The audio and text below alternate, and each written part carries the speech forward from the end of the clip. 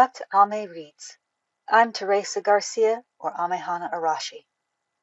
Today's reading for you is The Will, a Han folk tale, out of Louise and Yuan C. Kuo's collection of Chinese folk tales.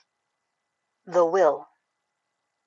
In ancient times, worship of heaven, earth, and the ancestors was very important. The desire for male posterity arose from the practice of ancestral worship, whereby the male head of a family performed the rituals. When he died, the eldest son, or a male next of kin, took his place. If there was only a married daughter, her husband assumed this responsibility and was treated like a son, if he seemed devoted to the family. In that case, property, money, or worldly goods were bequeathed to him. There was much scheming and many tragic incidents as a result. Although the baby in this story was called Tai, Big is the eldest, his middle name Fa, not a negative, indicated he was physically small. The Chinese had a number of names besides the given name: a milk name as an infant, a school name on first attending school, another on reaching manhood, one for scholarship, a professional name, a retirement name, etc. Practicing law became a modern profession only after lengthy contact with the West. Prior to that, a magistrate controlled law and order. Some were notorious for being corrupt and lacking in wisdom. Others were upright and sagacious, as in this tale. The play on words and elimination of punctuation in the old man's will enabled the son-in-law to interpret it in his favor. The astute magistrate prevented what would have been a miscarriage of justice. There was once a rich man, over 70 years of age, living in Changchou. He had only a daughter who helped manage his affairs. After she married, her husband managed the old man's properties. At first, his son-in-law took good care of the old man, but his attitude gradually changed to indifference. At times, he treated the old man very badly. One day, old man Chang thought to himself, "After all, a son-in-law is an outsider. Besides, he has his own parents to consider. Naturally, he would be inclined to protect the interests of his immediate family above all. Although I'm elderly, I'm still strong. Why not marry a second time? I might have a son, and in that case the Chang lineage would be continued." A matchmaker was sent to a family in a nearby village. They consented to the marriage, and a wedding was subsequently arranged. Shortly afterwards, his wife actually bore a baby boy. The old man's daughter and his son-in-law were very upset. But after all, what could they do? Old Chang was truly a happy man. A big celebration was held according to custom when the child was 1 month and given a name. He was named Chang Tai Fei, Chang Big Not, but was known by his milk name, Chang Tai, Chang Big, or the eldest son of Chang. Time passed quickly, and after 2 years old Chang became seriously ill. Knowing that his end was near, he wrote 2 wills. The first was given privately to his wife, and he coached her thus: "I realize that my son-in-law is lacking in filial devotion. With my ancestors' blessings, you, my wife, gave me a son, thereby ensuring the continuity of the Chang family.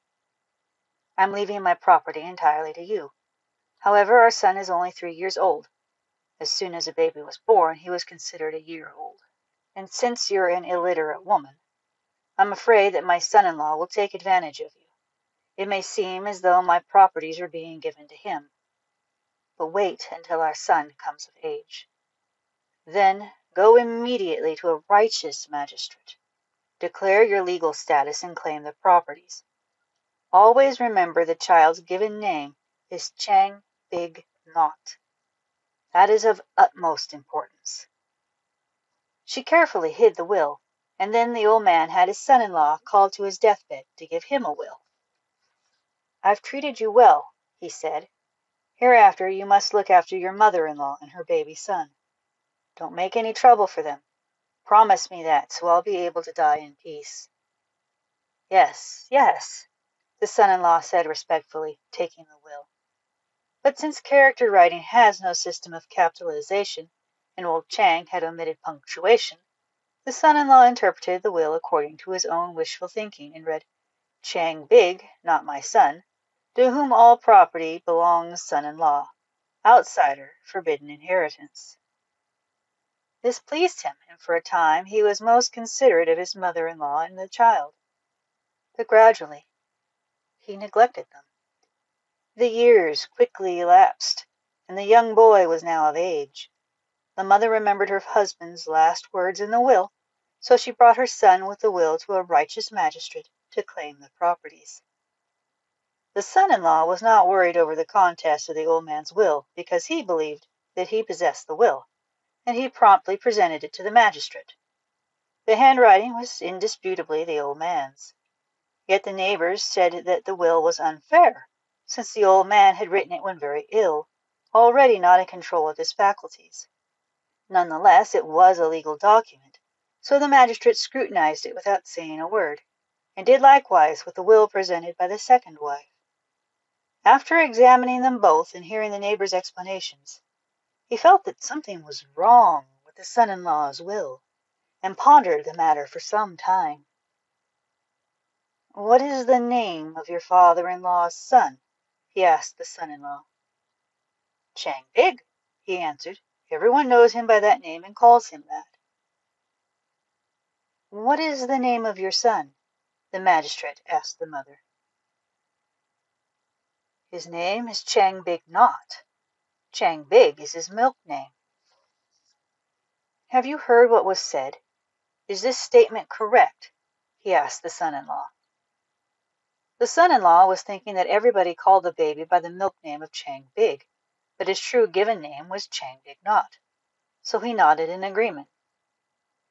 With that, the magistrate openly declared before the son-in-law, the daughter, the mother, all the relatives and neighbors present, "Old man Chang was very clever.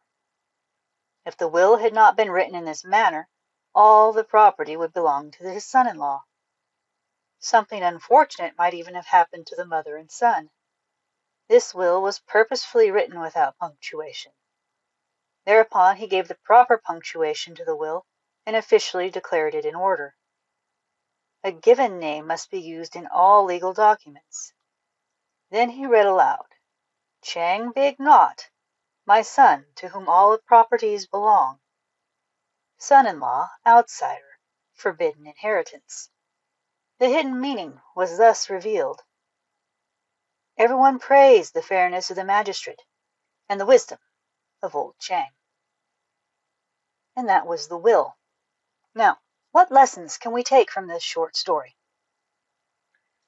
Well, we can take away, first of all, the usual of step families not always being quite happy and sometimes rather danger-fraught. We can also take into account the importance of wordplay in ancient Chinese writings and lore. The punctuation, or lack thereof, was quite important, and the proper use of names was also quite important.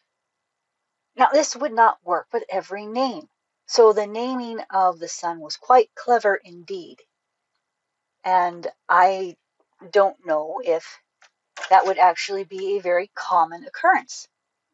What else can we take from this tale? Perhaps the necessity of being a dutiful mate and listening to the will of one's significant other. Also, the importance of the Confucian filial piety in taking care of one's family.